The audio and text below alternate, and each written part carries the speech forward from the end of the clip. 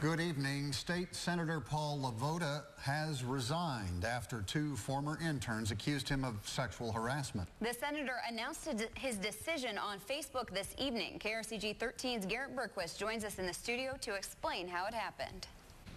Senator LeVota said just 2 days ago he had no plans to step down.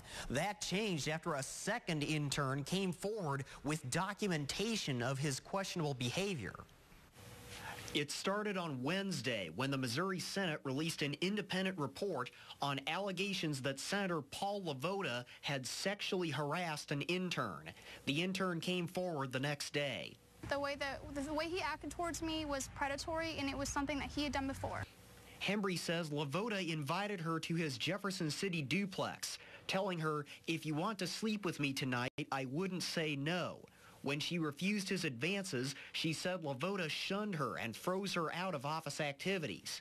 Hembry changed phones during the spring, so she had no text messages to prove LeVota's behavior. There's no proof to any of these allegations. That changed when Taylor Hirth came forward on Thursday with texts LeVota had sent her when she interned for him 5 years ago. I didn't want her to be out there alone, worrying that people weren't believing her and defending her when I had, documentation of him doing this. On Friday evening, LeVota announced his resignation on Facebook.